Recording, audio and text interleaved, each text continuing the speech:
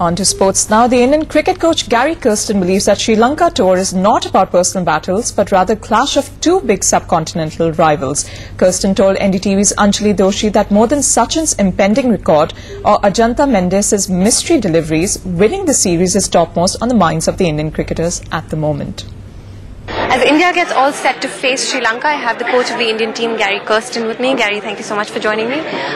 All set to face Sri Lanka. A lot of talk about Ajanta Mendis and how the Indian batsmen are going to deal with him. No, we're looking forward to the series. I think the players some of the test players have had a decent break now, so they're very motivated to get going again and very eager. So it's going to be a challenging series. It's never easy playing Sri Lanka in Sri Lanka, but this is a talented Indian team, so I think we're fancying our chances. And about Mendis, there's been a lot of talk of video analysing him and looking at his his action very closely. And we heard Anil a while ago also talking about him and just how there's a novelty factor to him. So do you think that's something that might just wear off once the batsmen play him more and read him better?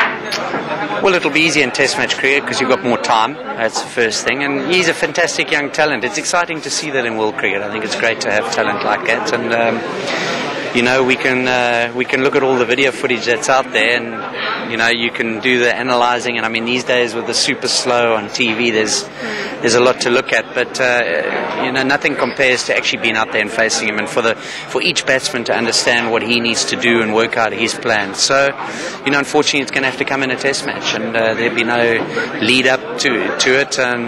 But that's the nature of Test cricket, and that's what makes it exciting. Of course, there's also talk about Sachin Tendulkar reaching a personal milestone of being the highest Test scorer, overtaking Brian Lara's record, something that you as coach are looking forward to. Well, it's great to be part of the setup, and what a fantastic cricketer he's been for India, and what legacy he's left behind and continues to leave behind. But I think it's 172 runs that he needs, and it would be nice if he got it in the first innings of the first Test match. But, Sachin's focus of attention at the moment, there's been no talk about that. He certainly wants India to win a Test series in Sri Lanka. That's where his mind is at the moment. And of course, speaking of legacy, this is one more chance to see the Fab Five, Saurav Ganguly, Rahul Dravid, VVS Lakshman, Anil Kumble and Sachin, of course, together. And all of these people that you've obviously played against and watched, and a whole generation that's really the core and the senior core of this team. Yes, it is, and it's great to have them on board. And from a Test match point of view, senior players play a very important role.